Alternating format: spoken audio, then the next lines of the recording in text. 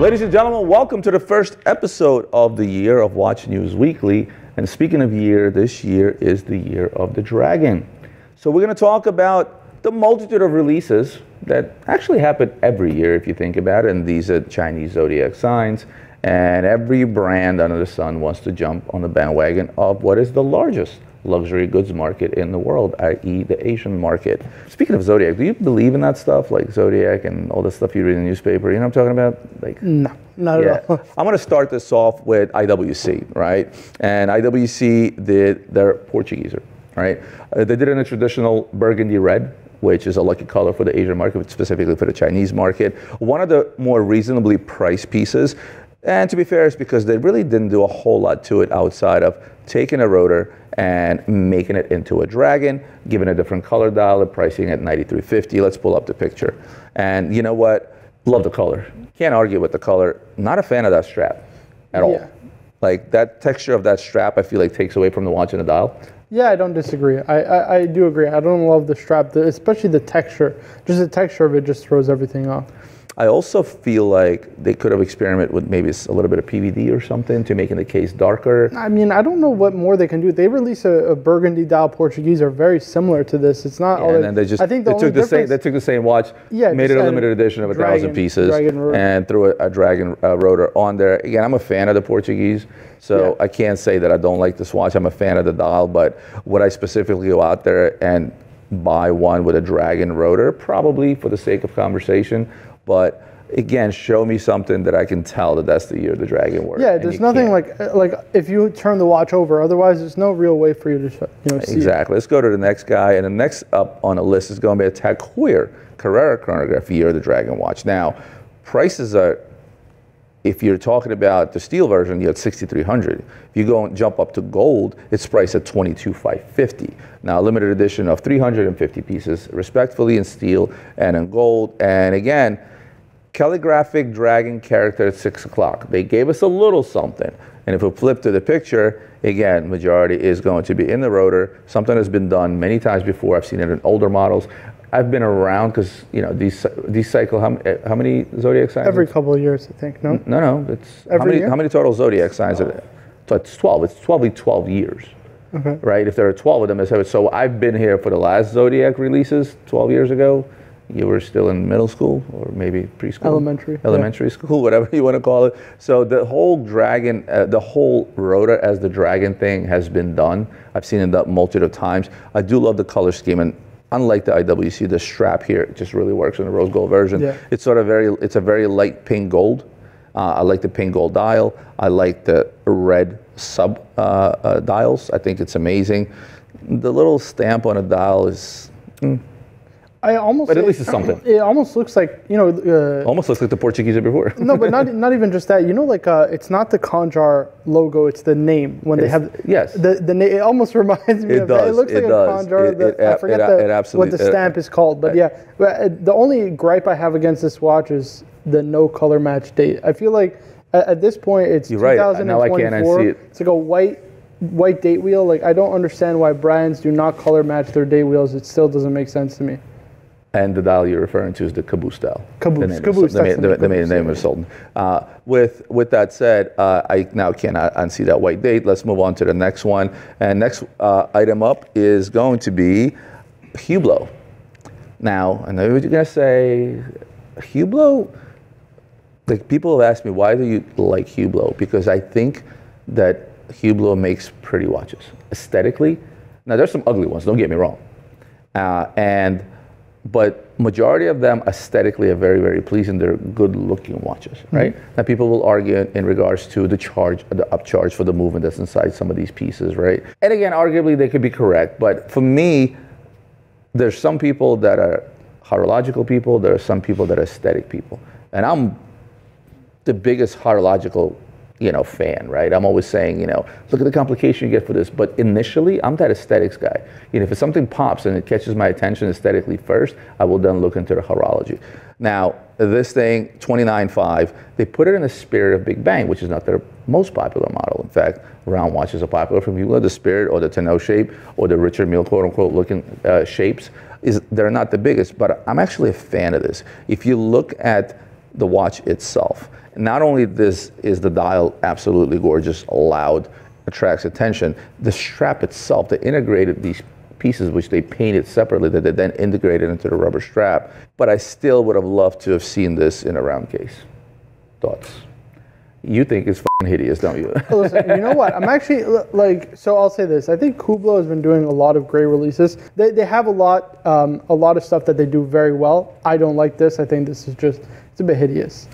I'm a little bit more on the loud side. You're a little bit more conservative. Sure. This is very loud. This is very not conservative. But even their loud, like they did the Flower Murakami watch. I actually really like that. I love that watch. Dude, that watch is sick, right? So especially the new one with the tourbillon in the middle. Exactly. This is just a bit. It's too loud, but it's just not my. But they have the audience for this. Right, and I think, again, this is obviously geared towards the Asian market, the Chinese market specifically. The Asian market today makes up for 60% of all goods bought in the luxury sector. 20% of that 60% is luxury watches and jewelry. So this is a humongous market. Yeah, not to mention that go back a slide. How many of these did they make? Let's see. I think it's 88 pieces. They made 88 pieces. 8 is a lucky number, yeah. 8 is a very lucky number in Asia, and majority of these are going to be limited, something with an 8, at least for those companies that are smart to do so, and there won't be a number 4. Yeah, they don't make a number 4 in this limited edition. Let's go to the next watch, and the next watch is going to be Vacheron. Now, this is where we're getting somewhere. This is part of the Métier d'Arts collection. My favorite set from Métier d'Arts is going to have to be the masks, and I like them aesthetically. They also came out around the time I was young and fresh in the business. They were super hot. Super hard to get. I managed to sell 2 sets, so it holds a bit of a different value to me in that regard. But we know, without even looking at the picture yet, we know what to expect from Métier d'Arts. Craftsmanship to traditional watchmaking, all the jumping hours. To respect for the arts, yeah. And respect. It's really respect for the arts. Coming in, I think $112,000 for the rose gold and 136 for the platinum, 25 pieces each. They always make them super limited. This is dope. This is awesome. And this is just, this is it. This is what it should be. This is art. Yeah, Métier d'Arts. This is exactly that. Not to mention that everything is jump, right? Jump hour, jump minutes, jump day, jump day. This is just it's a perpetual calendar, right? No, it's not. So you have. Is it just a it's day? A day date. It's just a day. It's a day date, right? So, but you look at everything. Forget the hand-engraved dragon that's like front and center and how it's not too loud and it matches and blends in with, look at the dial. Look at that, it's hand-painted enamel dial. It's everything about these watches is just, wow. Yeah, the dragon sculpture looks so badass. This is all hand-engraved. Yeah, I mean, this is awesome. And it's not a flat dragon. It's, it's very 3D. The dimensionality will be dimensionality is there. And that's a watch you look at on the wrist and would do a double take. Much like the Hublot, actually, but maybe for different reasons. Let's move on to the next watch. And the next dragon up is Jaeger, Tribute Enamel Dragon Watch. What I liked about this, and I saw this before, what I liked about the watch is that it is absolutely a knockout, right? You have enamel, which historically has been super collectible, right? Dragon surrounded by clouds, engraved into pink gold rectangular case, right? Now the dial side is decorated with the Grand Few enamel. What is that? What's Grand Few? It's just a fired enamel dial. Fired enamel, Grand Few. Why could you say fired enamel? Why did they throw the French in there? It's Grand Few. It's just it's the method of making it. It's enamel process. My only concern with this watch is the price tag. Why is this watch $107,000? Let's look at the watch. Well, it's the failure rate, right? So you have to take into consideration that every time you fire an enamel dial, because this, it's not just as so easy as you paint it onto the back of the case and throw it in an oven and there you go, it's complete, right? This thing has to be... Well, it is that, except it has a failure rate. Yeah, except there's a failure rate because they bake it oftentimes multiple times, right? And at any point in time of the stages, if it's not done to perfection, because that is JLC standard, then they have to throw it out. So then my only question, the only question that's left is $107,000 price tag. How many times did they f***ing fail? So as far as I know, so if you know 5231J, for example, right? That was done by a famous enameler. I forget her name, but she's retired now, actually. Was that the lady that was like almost blind? Correct. Yeah. So it was a lady at Patek Philippe who's now unfortunately retired. She also did dials for Laurent Ferrier enamel, and they switched now to the 5231G, which is a different one done by a different enameler. But I believe that dial had a 1 in 20 failure rate. So for every 20 dials they made, only one actually turned out well. Now I can see how that could be costly. Let's move on to the next guy, and that is going to be Bell & Ross. Now, before you say anything, I actually seen this one before as well, and I like it due to the price tag, unlike the Jaeger, because this one is only $7,900, and this is an engraving that almost looks like it's tattooed onto the case. And outside of the dragon, obviously the dragon is always going to be there. It is the year of the dragon, but outside of the dragon, they included other motifs like sun, moon, flowers, trees, and things of that nature, which to me is a bit busy, but yet attractive. What do you think? This is actually sick. It is. Okay, for $7,900? You know what? This is very well thought out, well done. This is well executed. This is extremely well executed. It actually reminds me of, you know, on like a Rolex, somebody will get a hand engraved Rolex. Like it kind of gives me that vibe, and this is actually really, really well done. And honestly, like if this comes out as secondary and even discounts a little bit, like that's a watch I would buy. I wouldn't go that far. I miss how many pieces they made. Let's go back a slide. This 99 pieces. 99 pieces. Make it 88. Like why? Let's go back, and we're gonna go to Arnold's Son Luna Magna Red Gold Year of the Dragon watch. Now the Luna Magna is a fairly new release from them. We saw that at Watch Time, not last at the Watch Time prior to that 2 years ago, which I was really impressed by the watch. Yeah. This is a true independent watchmaker. You know, that a lot of people tend to overlook. Yeah, John Arnold being one of the most historically important watchmakers. Actually, he probably doesn't. Why is he most historically important? Well, he's kind of the guy who invented marine chronometers, being one of the most important timekeeping devices for navigation, especially. But also, a lot of people give credit to John Arnold because he started. He was the one who started creating a tourbillon, and then Breguet completed that. Yeah. Now, when Arnold's Son was under the roof of a different company, they killed the brand. A lot of closeouts, overproducing. But if I go back to when I started, some of the HMS pieces they made, the tourbillons, some of the artistic pieces they made for HMS, where these were also hand-painted enamel dolls with pictures of ships. And I mean, going back to the heritage of navigation of the seas, some of those older things out there, like today, I think those are the future collectibles, because I think based on the ownership and based on the leadership at Arnold's Son today, I feel like this brand is actually here to stay. Yeah. They've got a new direction, even in terms of their style. It's completely revamped, and I think they've achieved a more modern sensibility. I think the only thing that is, and again, it's no knock on them, because at the end of the day, they're handmade watches. It's just their prices, and I have this knock against most independent watchmakers. They're trying to hit these price points that are too competitive. They don't really have a choice. But I know the general sentiment. Yeah. Who the hell are you that I should this watch is $93,000? It's like, who the hell are you for me to pay you $93,000? And the biggest issue is that as a collector, spending $93,000 on a watch. If I'm a collector that buys retail, doesn't buy in a second, walks to the boutique and buys, a lot of options at 90 grand. A lot. There's too many options, and that's. Let's go to the picture of the watch, because I thought, and this is a limited edition of 8 pieces. This is absolutely a knockout. Yeah. Okay. Now the way the moon is done to begin with in this watch, minus the dragon, I was impressed by that 2 years ago when we saw that. I think the model we saw, the moon is also glows in the dark. It glows in the dark, and actually depicted what the moon looks like, which is really cool.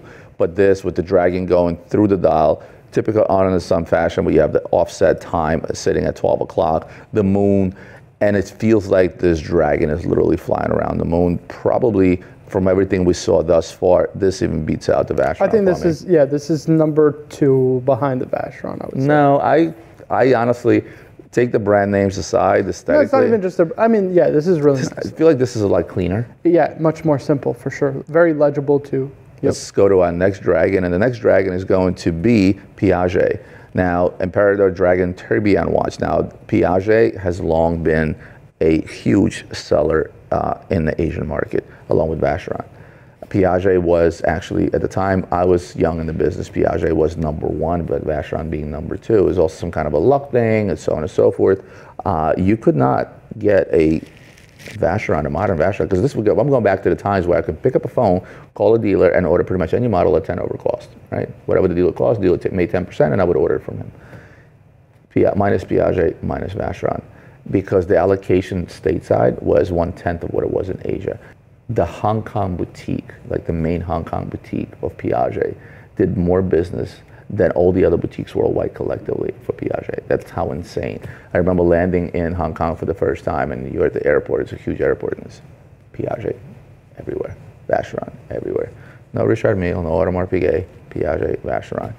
So anyway, they made 8 of these, and rightfully so, because these suckers are expensive. We don't know what the retail price on this is because it has been published. If I had to guess, this watch retails for over $300,000 because I've seen Piaget's, the Imperator Tourbillons, and the likes of this one. I've seen a lot of high jewelry Imperator Tourbillons that retail upwards of $1 million.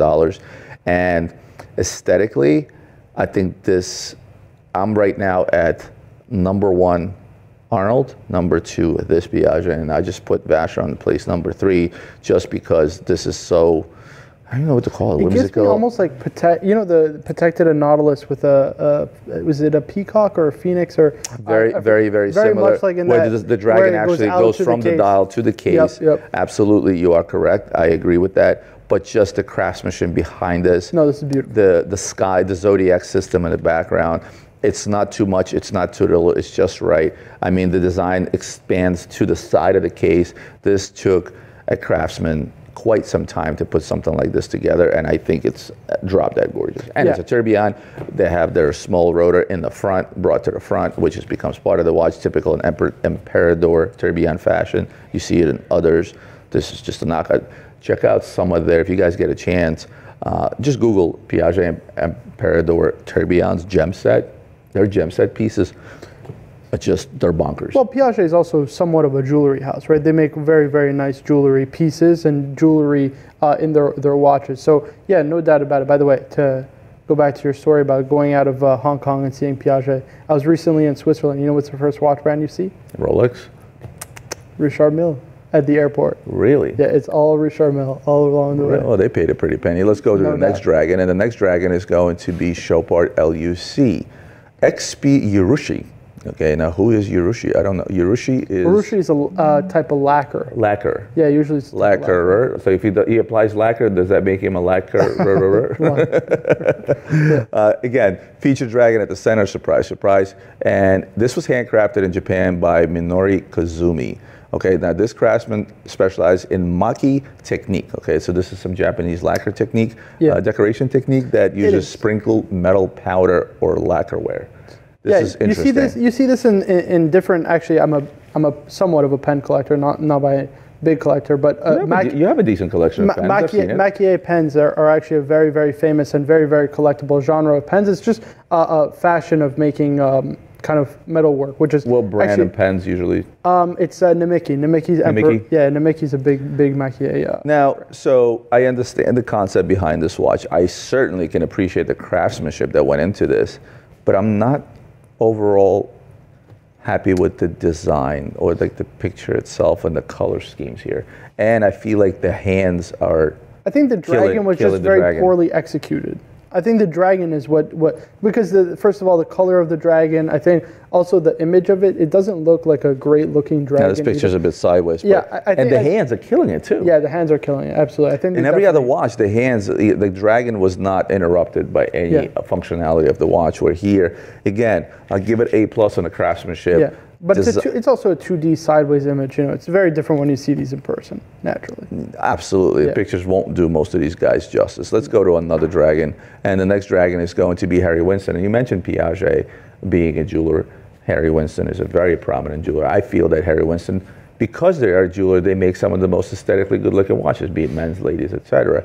Now, this guy, also 8 pieces, jumping on the bandwagon of lucky number 8. And believe me, collectors out there will pay a lot more for piece number 8 than will pay for piece number 1.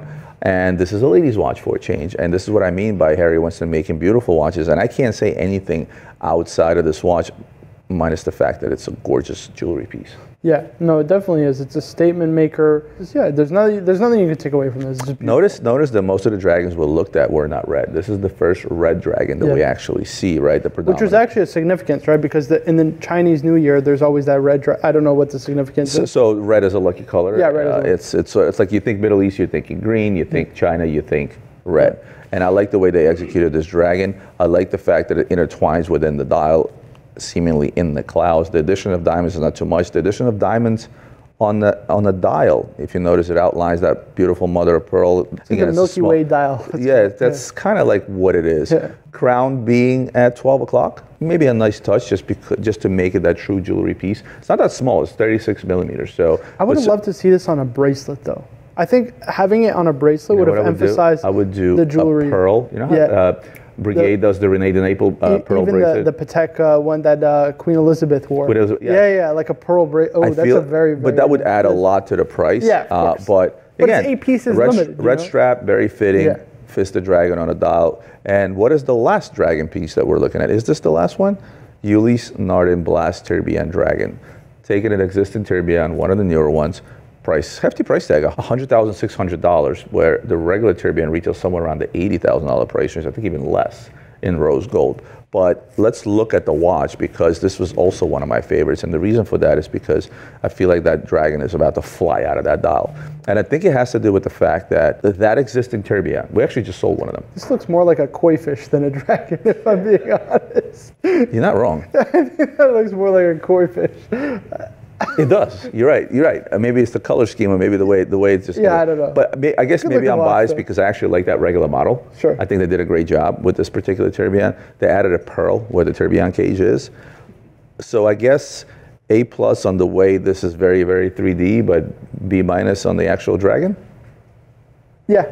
Yeah, maybe, I agree. Maybe it's now. You said koi fish. I can't unsee it. Yeah, you can't. Because I saw a dragon at first. No. By the way, we have the last dragon in the room, Adrian. Adrian, how are you? There is another dragon in the room, which is a Beauvais. A Beauvais was a brand that seemingly kind of got forgotten about, but they're still hanging around. They made it super big during the craze prior to the 08 crisis. These things were selling like hotcakes. The Russian or former Soviet Republic markets were fueling the fire because aesthetically they were beautiful watches and they were very flashy. Beauvais, in a sense, is a very flashy watch. It's a two-face watch. It's a watch that converts into a pocket watch that comes with a beautiful chain. High retail price tag, which was actually a factor in that market. When a lot of new money comes into the market and wants to buy expensive toys, Beauvais capitalized on that big time, but I don't think they've ever recovered post the 08 crisis, which is why you don't see a lot of requests for Beauvais. The only reason they're still around, I think, is just because they make some of the most difficult parts. You know, things like hairsprings for watches that other brands will purchase from them. But yeah, their watches, unfortunately. Well, let's look at the watch because I think aesthetically they knocked it out of the park. Yeah, this is awesome. This is an unbelievable watch. I'm gonna go on a limb here and say that I'm gonna pick this one over the Arnold & Son just because this is just a little bit more interesting. To me, it looks like a 3D painting encapsulated. And the three-dimensionality, even you could see it just in the image, right? Like the way that dial is curved, the way the crystal will be curved, the way that the dragon will have such great depth and add so much character to the dial. It's I mean, although we're seeing a 2D image, you can already see just how 3D this watch is. Yeah, this is a watch you kind of get lost on once it's on your wrist or you have it in person, you hold it. I don't know if they needed that additional, what is it, day-date functionality? Is that day-date or is that? It's a world time, actually. It's a world time. So the world time functionality, I think I would move that to the back. Yeah, possibly. And not to take away because, you know, sort of going with the aesthetic of Arnold & Son where you just have the time and the dragon. And then it makes the dragon a little bit busy because he seems a little bit squished. But overall, when you look at this aesthetically, I think it's a beautiful watch. Do we have any more dragons? That's it. This is The Last Dragon. Wasn't that a movie? The Last Dragon? Yeah, Bruce Lee, Bruce Lee movie? That's why I said Adrian's The Last Dragon. Oh, I see where you were going with this. Never mind. People don't get guys, this Watch News episode was a little bit different. It actually ended up being themed because it is the Year of the Dragon. It is the first news episode of the year, so I felt it was only fitting to address the Year of the Dragon. But overall, I've seen this done year in, year out. You have a big hype in the beginning of the year or at the time that these watches come out. Predominantly all go to the Asian market, although there's quite a following in other regions of the world where people do like Zodiac watches because Zodiac watches are sort of universal, but predominantly this is made for the Asian market. Most of them do sell out. But when they do make it out in the secondary market, the resale value is not the best because usually when they make it back on the market, it's not that particular year. And those collectors that are into Zodiac watches, especially in Asia, they want the latest, the greatest, and they want to continue collecting throughout the years, which is why some of them do make it out in the secondary, but a lot of them do not because those collectors tend to hold on to them. And imagine the collector this year that the last Dragon he bought was 12 years ago. The issue with a lot of these that I've seen, and I've seen this even with brands like Audemars Piguet when we used to get some of their closeouts, is that not all of them sell out. We had a Jules Tourbillon Year of the Dragon watch with a beautiful dragon in the front, and apparently they ended up on a secondary directly from the company because they didn't sell all 88 pieces. So, and no authorized dealer because these are typically the pieces that the boutiques themselves would sell out on the market because no authorized dealer, unless you're somewhere in Shanghai or Hong Kong, but for the most part, these were sold through the boutiques and then no authorized dealer would actually ever take that as part of their regular line, taking a chance of this being so specific. Yeah. And that's what it comes down to. But at the end of the day, I'm still going to go with the Arnold. I'm still going to go with the Vacheron. And Bulgari, or not Bulgari, Piaget. And so I'm going to go Arnold & Son, Piaget, Vacheron in that order. You? I would go, I think Arnold is 2, Vacheron is 1, Beauvais 3, and the Piaget, not for me. Not for you. I got it. Well, whether it's for you or not, we don't have these pieces. I don't know if we'll ever even see some of these pieces, but cool. I appreciate you joining me on this episode. Guys, like, comment, share, subscribe. As always, good to see you in the new year. Happy New Year. We'll see you next week.